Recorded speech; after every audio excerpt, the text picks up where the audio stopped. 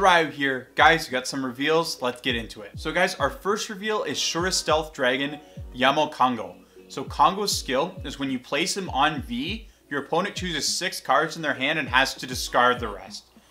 Insane, right? And get this, if you have a grade 3 in Soul, instead they choose 4.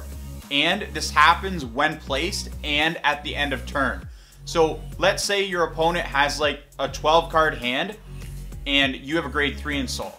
They have to reduce their hand to 4, and then at the end of the turn, after they get 2 more cards from their Vanguard's drive check, they have to discard another 2 cards.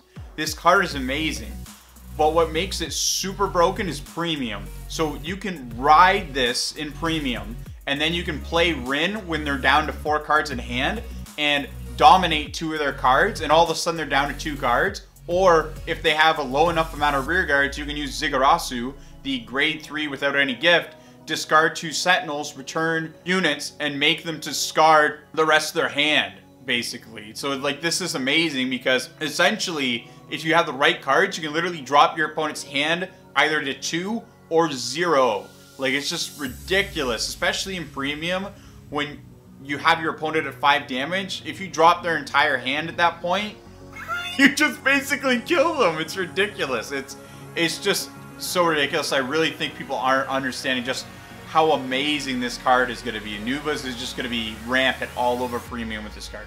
In standard, I'm not 100% on how good it's going to do, but because it has the ability to reduce your opponent's hand to 6 and then 4 on the next ride, it's actually not bad, and I really do think this is going to help Nubas win games, and it's going to help us against a lot of different clans, especially clans that need hand, especially clans that really need those pieces like OTT, because they're going to draw as much cards as they can to keep those pieces. So they might keep the pieces when you discard them, but by getting those out of their hand, you're actually hurting their late game, which is great to not have to deal with decks that just draw a crap load of cards. And especially Angel Feather too as well, the fact that you can make them toss pieces that they potentially need to keep plussing and turtling so that they don't get it anymore, which is just great.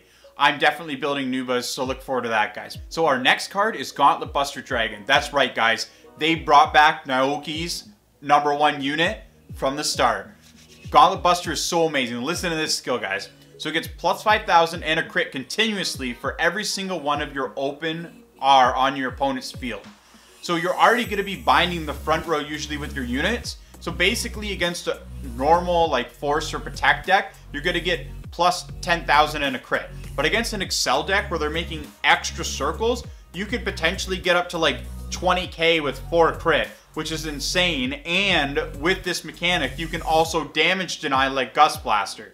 So not only is it an anti-Excel, but you can damage deny stuff as well. And on top of that, he has a second skill that if you counterblast 1 and discard 1 during your main phase because it's an act, then you can bind your opponent's entire front row and then move any units behind those units up to a front row RC.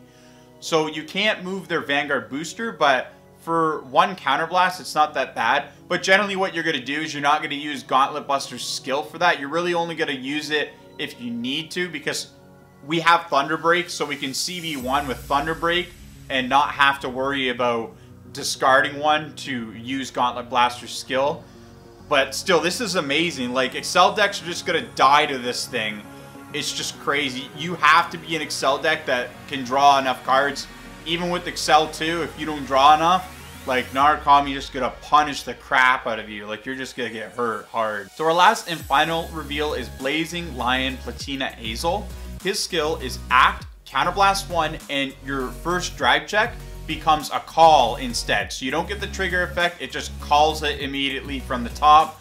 And then if you have 2 grade 3s in Soul, you can do both trigger checks. So essentially, just for attacking with your Vanguard and paying a counterblast, you're getting another 2 free attacks. So if you use it as your last ride, it's a great finisher. And it's overall a really great card for a low cost. Well, guys, that's all. Thanks for watching the video as always. Make sure to give us a like if you liked it, a dislike if you disliked it, and let us know in the comments how we can improve with constructive criticism. We'll always make sure to answer all our comments.